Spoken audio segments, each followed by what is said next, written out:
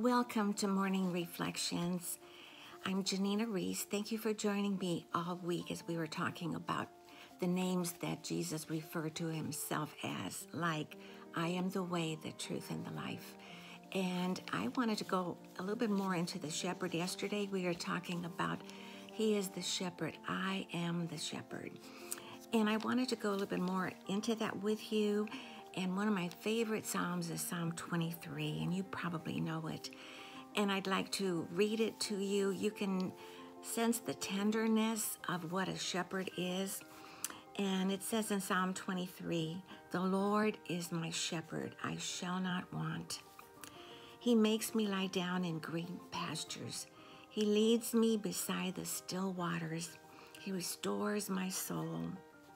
He leads me in the paths of righteousness for his name's sake.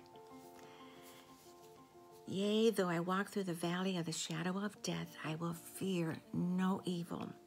For you are with me, your rod and your staff, they comfort me. You prepare a table before me in the presence of my enemies. You anoint my head with oil, my cup runs over. Surely goodness and mercy shall follow me all the days of my life, and I will dwell in the house of the Lord forever." That's what we have to look forward to if Jesus truly is your shepherd. And if he is, that means you've received him into your heart.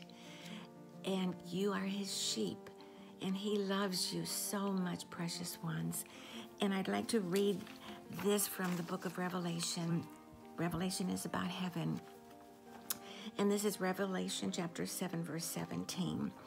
And it says, "The Lord who stands in front of the throne will be their shepherd, and he will be your shepherd. And he will lead to them to the springs of giving waters. And God will wipe away all their tears." And precious ones, we have that to look forward to. But oh, how my heart longs for you to know him, truly know him, and have that second birthday, as it says in John chapter 3, the book of John chapter 3, to have that second birthday when you receive Jesus into your heart. He will then be your shepherd, and you will be his sheep. You will know his voice, and you will dwell with him forever and ever and ever in glory.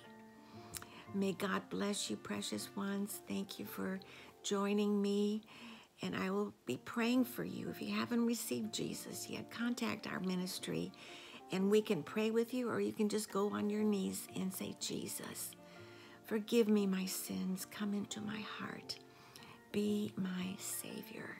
Thank you for dying on the cross for me. In Jesus' name, amen." I love you, and God bless you, dear ones. Thank you for joining me. Bye-bye.